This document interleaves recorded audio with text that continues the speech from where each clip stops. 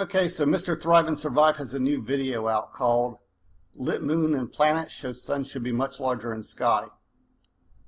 And as is usually the case, I disagree with most everything he says because he's a flat earther and I'm not. But I like to watch his videos and I like to watch videos and pay attention to information and news sources that I disagree with more so than what I agree with, because when you just surround yourself in a little cocoon of things that you're comfortable with, you don't really learn that way. At any rate, I usually have some questions or comments, but I didn't really say too much in this case. I said, Rich, I could point out how you can calculate exactly how much light the polar areas of the Earth should receive, but I think the response would be met with, we don't want to hear about the standard model. And he responded, sure, we'd love to hear about the standard model. I'd like to see how the standard model reconciles what we see at 4 minutes, 5 minutes, and 10:47.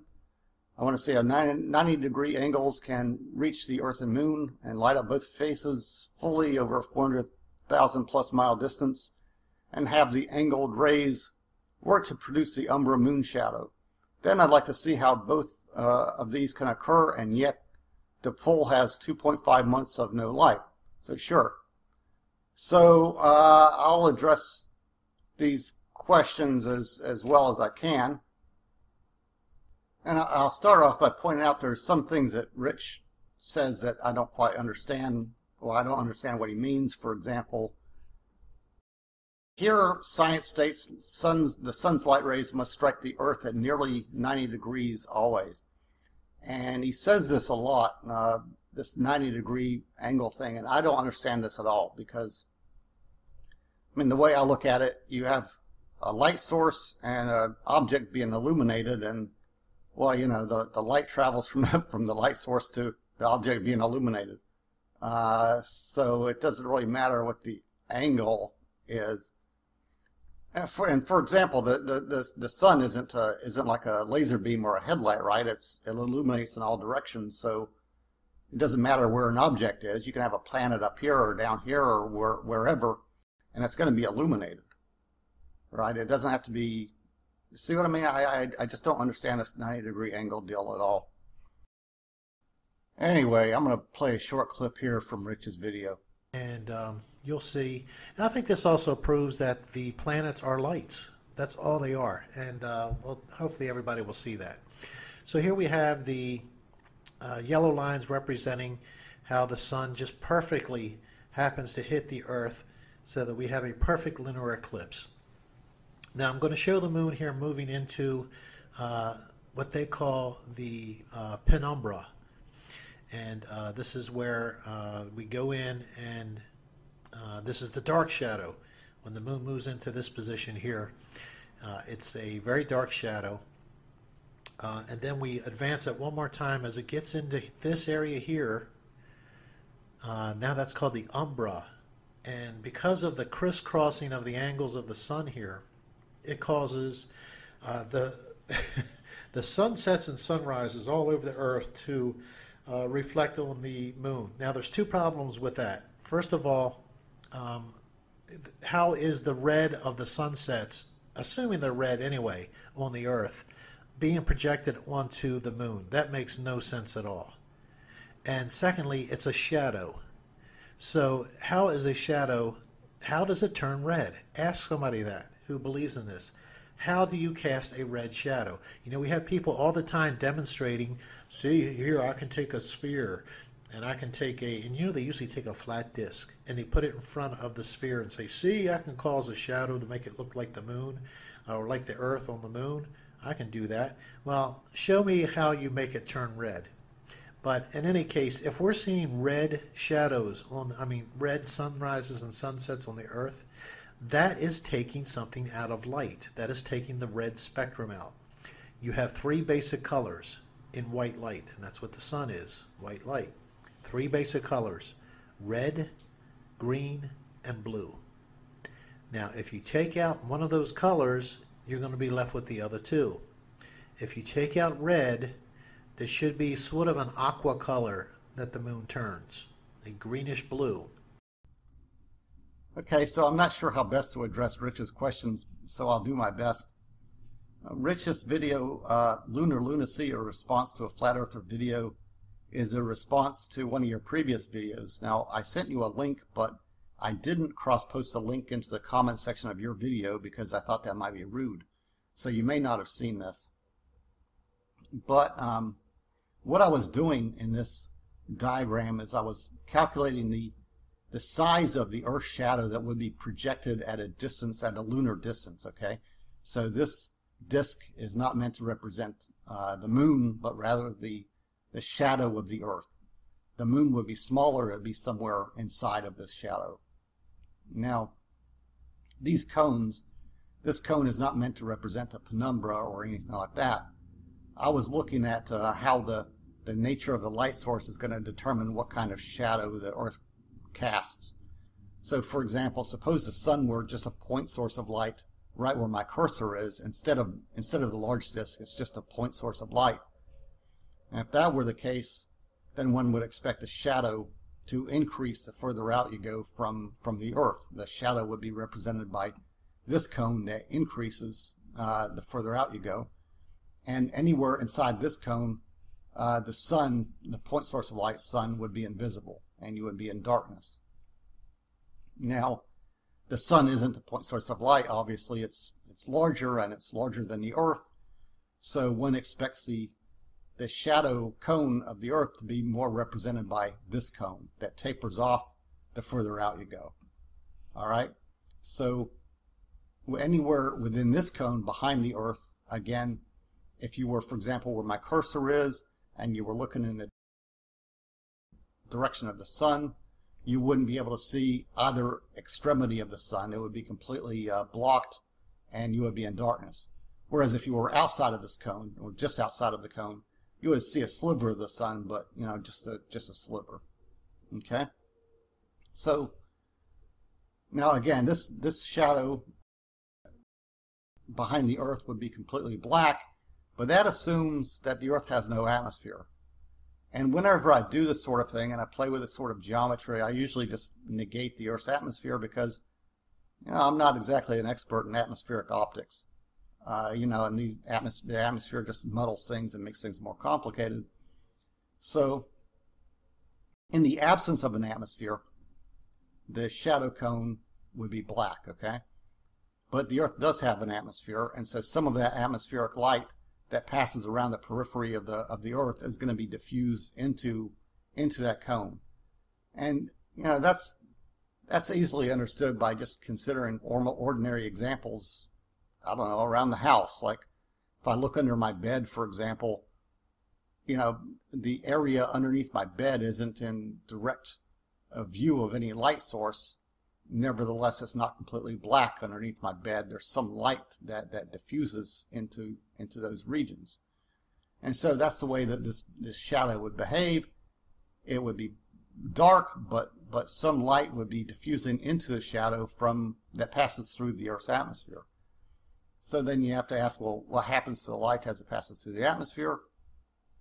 And I think you mentioned something about red being filtered out, and that the moon should be blue or something like that, but I think you kind of had that a little bit backwards. If anything, the atmosphere is going to filter out the shorter wavelengths. So, the atmosphere is in general, it's pretty transparent to the visible spectrum, right? But if you look at the full spectrum and you consider the extremities, for example, on the one end, past red and infrared, then you have radio waves, and then on the opposite extremity, you have violet and then ultraviolet, right? Well, the atmosphere is pretty transparent to those longer wavelengths, like radio, and that's why we can communicate with radio over long distances. Whereas on the shorter end of the spectrum, the ultraviolet, fortunately, the atmosphere filters out most of the ultraviolet before it reaches the surface of the Earth, or we would all be dying of skin cancer. And it doesn't do a perfect job, but it filters out quite a bit of it. So it's actually the shorter wavelengths of the spectrum that are more likely to be filtered out by the atmosphere. The more atmosphere that the light passes through, and the light that will survive passing through a larger area of atmosphere is going to be the longer wavelength in the red region of the spectrum. and that's why red light ends up being projected into the cone, the shadow cone of the Earth, and the moon ends up, instead of being invisible, it has a red hue. Now, what's interesting is, suppose we look at an example that behaves in exactly the opposite sense of the Earth's atmosphere or air. Okay, so consider, for example, water. Okay, now water, like the Earth's atmosphere, is pretty transparent to the full spectrum, but it's not completely transparent. And if you look at the way it behaves, and light behaves in water, then it's the longer wavelengths that get filtered out by water, not the shorter wavelengths. So, for example, radio waves, which readily pass through the Earth's atmosphere, and we can communicate with radio waves on a daily basis. In the ocean, the radio waves are blocked, so a submarine is unable to communicate with the surface by radio.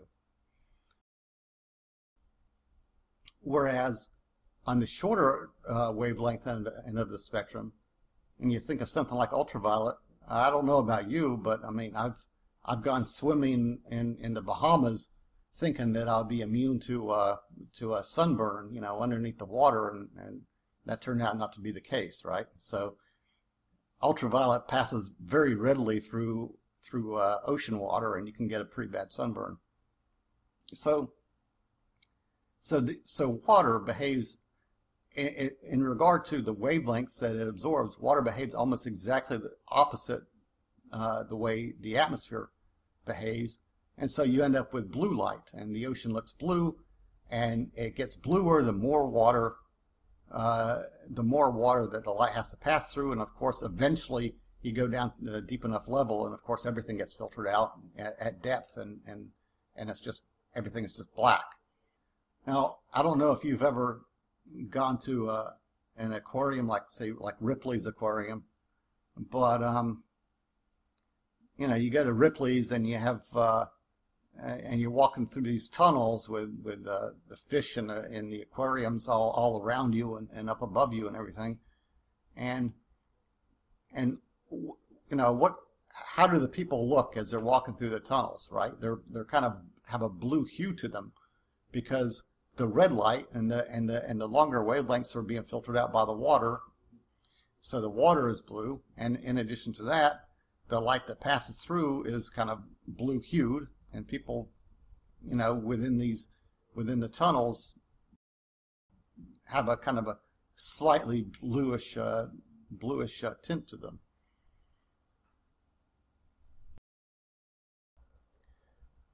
Okay, so like I said, I don't profess to be an expert in atmospheric optics, and that's pretty much the extent of my knowledge with regard to color. So I'm going to go back to this lunacy video real quick, because I think it helps to address one of the questions you raised, and that has to do with, I guess, the angle cast by the Earth with regard to the shadow, this umbra shadow. Okay, so it's a pretty acute angle.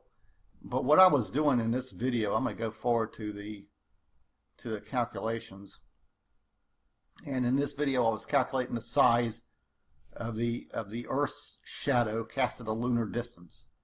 And so to do that, I was able to set up a series of triangles, and just look at a ratio between these two triangles. Now this angle in this triangle is equal to this angle in this triangle, right? So they're essentially identical triangles, and because the tangent of an angle is equal to the opposite side divided by the adjacent side, I didn't really have to know or calculate what this angle is. Just knowing that the triangles are identical, that means that this side divided by this side in this triangle is equal to this side divided by this side in this triangle.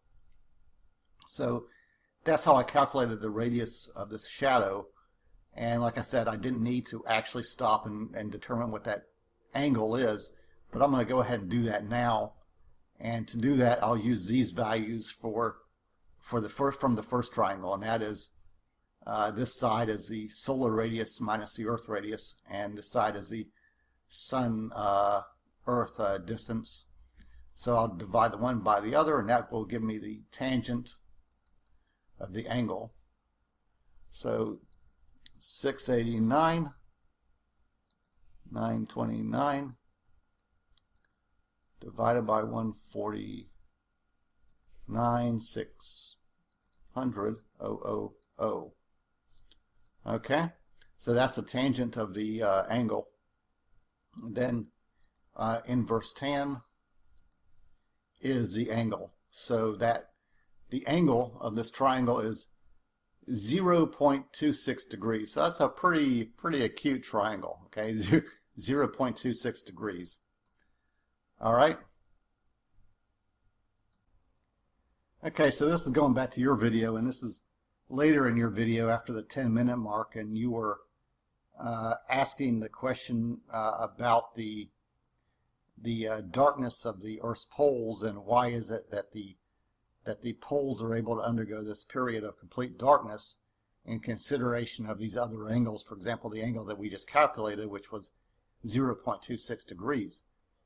Now the tilt of the Earth is what, 23.4 degrees, and we just calculated that angle between the I guess the edge of the sun and the edge of the Earth is pretty acute. It's only about 0.26 degrees. So 23.4 minus 0.26, it doesn't really seem to make a lot of difference. But what I thought I would do is look at this a little bit differently and ask the question, how big would the sun have to be in order to fully illuminate the poles? Okay, so in other words, suppose that the sun were identical in size to the Earth. And if that were the case, and the Earth is tilted by 23.4 degrees, then obviously the North Pole, as shown in this image, the North Pole would be in complete darkness, and probably a good size of the polar area would be in complete darkness.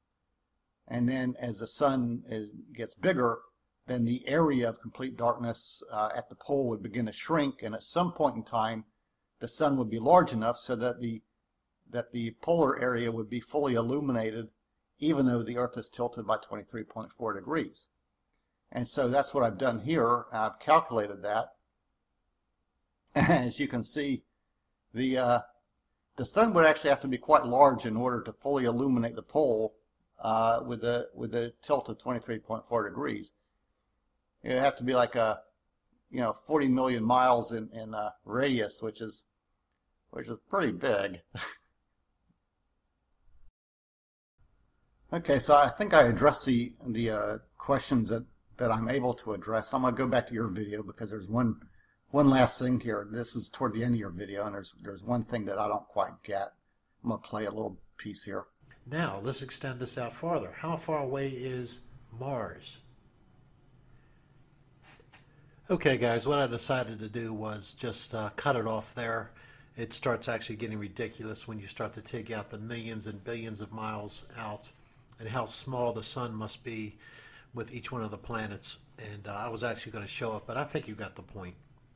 Just think of, one of the gas giants, so to speak, Saturn, Jupiter, go all the way out to Uranus and Neptune. Think about this, Neptune. So I think this goes back to what you were saying previously about the 90-degree angle thing, and that's what I don't quite understand. I don't really know what you're doing here, or why you would think that the sun would have to be, so large simply to illuminate Mars, because the sun, again, it illuminates in all directions. In this diagram, the moon could be the sun, all right? And if the moon were the sun and the light source, it would still illuminate half of the Earth, which is next to it right here, and it would illuminate half of Mars. It doesn't have to be 90 degrees. So that aspect of your video is what I just have absolutely no idea what you're talking about here. So maybe that's something that you would want to rephrase or elaborate on or explain in a later video what you mean by this, because I just don't get it. So at any rate, I hope I was able to address at least something here to your satisfaction. That's pretty much the best I can do. So that's the extent of my response.